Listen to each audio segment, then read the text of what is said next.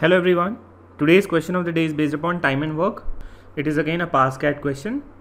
The question is, a person can complete a job in 120 days. He works alone on day 1.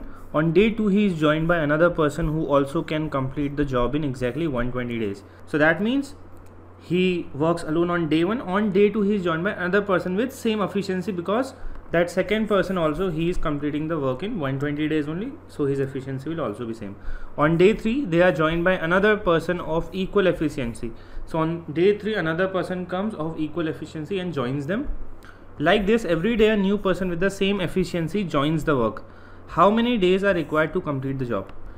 So everything is related to efficiency over here. Let me assume that efficiency of a man, a single man, let it be x units per day.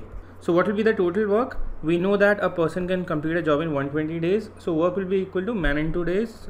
So total work will be equal to 120 into x, which gives us 120 units. Now we have a condition that every day one man is coming and joining them. So when will the job be completed? So on day 1 we'll have x units completed. On day 2 there will be 2 men with x units, so they'll complete 2x work. On the third day we'll have 3 men of x efficiency, so 3x units work will be done, and so on.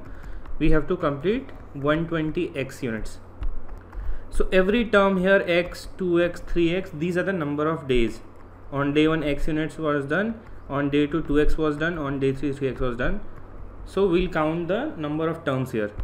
So this is an AP, x plus 2x plus 3x, and we have to sum up equal to 120x. So we simply have to find out the number of terms, that will give us the number of days. So what is the sum? This is basically sum of first n natural numbers. If you take x common, you'll be getting 1 plus 2 plus 3 plus up to, and this should be equal to 120x.